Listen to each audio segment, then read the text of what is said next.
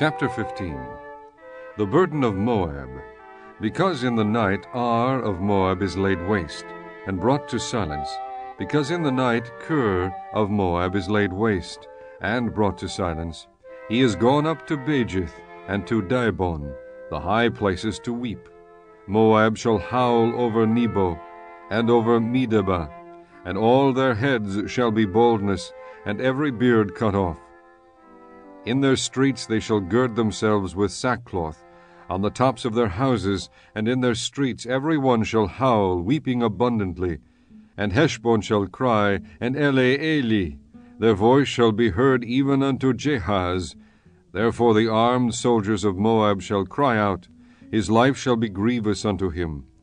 My heart shall cry out for Moab, his fugitives shall flee unto Zoar, an heifer of 3 years old.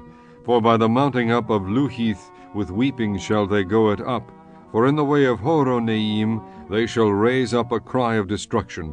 For the waters of Nimrim shall be desolate. For the hay is withered away, the grass faileth, there is no green thing. Therefore the abundance they have gotten, and that which they have laid up, shall they carry away to the brook of the willows. For the cry is gone round about the borders of Moab, the howling thereof unto Eglaim, and the howling thereof unto Beer Elim. For the waters of Dimon shall be full of blood. For I will bring more upon Dimon, lions upon him that escapeth of Moab, and upon the remnant of the land.